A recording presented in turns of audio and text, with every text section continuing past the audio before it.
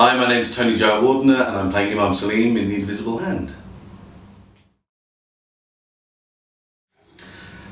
There have been a few plays and productions. I wouldn't restrict it to plays. I would say that there are films and plays, and so Amadeus was one of the ones I think that first incorporated music and speech, and I used to sing a lot as well.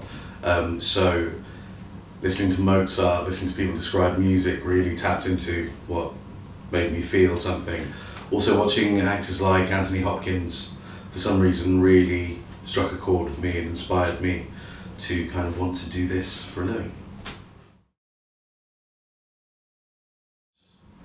I just did the musical Bend It Like Beckham in the West End, and that was definitely a high point because of the part I got to play. I got to play the dad to the main girl, and had some beautiful songs, and the young actress playing Jess, Natalie Dew, and I got on very well, and acting with her was a real pleasure. So every night I kind of got to tell a young Asian girl to go and be glorious and live her dreams, and that's kind of the message I always wanted as a child, and I know a lot of people who go into this business have always wanted people to be behind them going, go, live your dreams, fly, be glorious. So that was really nice.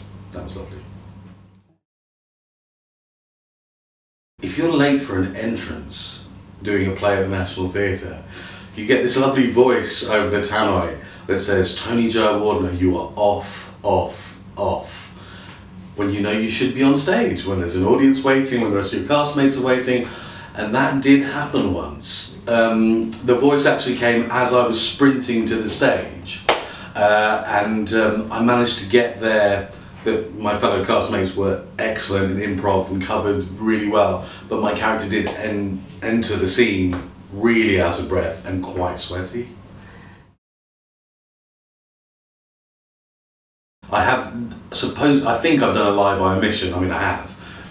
When I got the job on Silent Witness, it was quite clear to me from the script that the character needed to drive, and I don't have a driving license. But they didn't ask, and I didn't mention it. So when it came to the actual shooting of the scenes, I got a couple of driving doubles, which was nice. I don't. I think I probably used to when I was younger.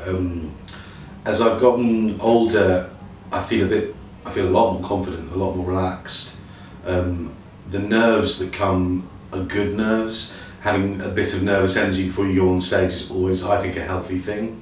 So the only thing you will find, or actors find me doing at the side of the stage, oddly, is rubbing my palm, because I feel a little nervous tingle down into my palm. And I don't know why, but I've always had it. I remember having it at school as well. So you'll find me kind of just doing this a little bit. But there's no real ritual. It's just, I mean, take the words of Alec Guinness, just remember where you've come from and check your flows. And on you go.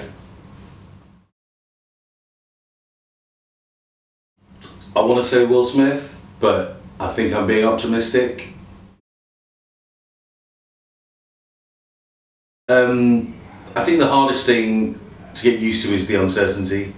It's a little bit like a metaphor for life, because you can never predict what's genuinely going to happen. So when you get comfortable with that, it's actually quite freeing, because you just go, you know what, I'll just focus on now. I'll just focus on what I'm doing right now, do that as well as I can. And if I get lucky enough to get work afterwards and keep on going, then great. The Invisible Hand is on at the Tricycle Theatre from the 12th of May. Book tickets at www.tricycle.co.uk.